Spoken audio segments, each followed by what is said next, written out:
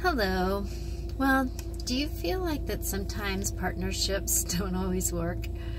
Well, relationships are always hard. And sometimes we have to compromise, right? And sometimes we have to have strong boundaries. But at the same time, life is moving forward, we're moving on, and sometimes we just don't know how to communicate. So, communication is big. I want you to know that no matter where you're at and what's going on, life is moving forward and, oh gosh, all these emotions are being hit.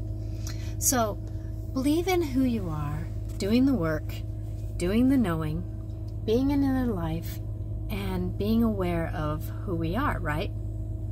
So just do the work. And, you know, sometimes we have to be vulnerable. And being vulnerable is not easy, but it's actually a strong muscle. But we have to be safe with the people we're with. Sometimes we're not that way, but yet that's why we need to make choices to be safe with the people we're with. So, trust the process. Because sometimes it's the ladder we climb up with the people around us to teach us who we need to be and be the ones to be. I want you to know you are loved.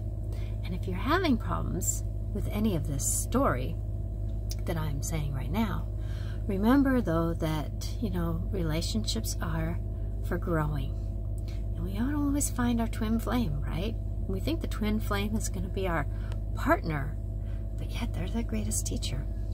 So believe in that and know that no matter where you're at, life is happening. And I have a great perception about relationships. So if you're needing some help, private session does help. Blessings to you, Natasha Venter, AngelicClarifications.com.